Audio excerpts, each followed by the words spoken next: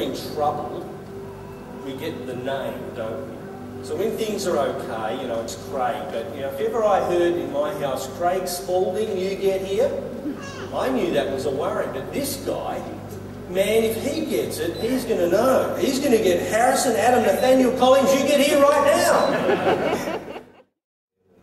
In Deuteronomy 6, verses 4 through 7, the Lord alone is our God. Love the Lord your God with all your heart, with all your soul, and with all your strength.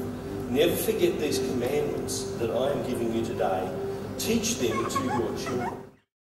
But to Adam and to Linda, with thankfulness to our great God above, and understanding the responsibilities that He has entrusted to you, will you commit yourselves to the guidance of God, who should provide a safe, loving, caring, and Christ-honouring environment for your child to grow into maturity too? Thanks, Church.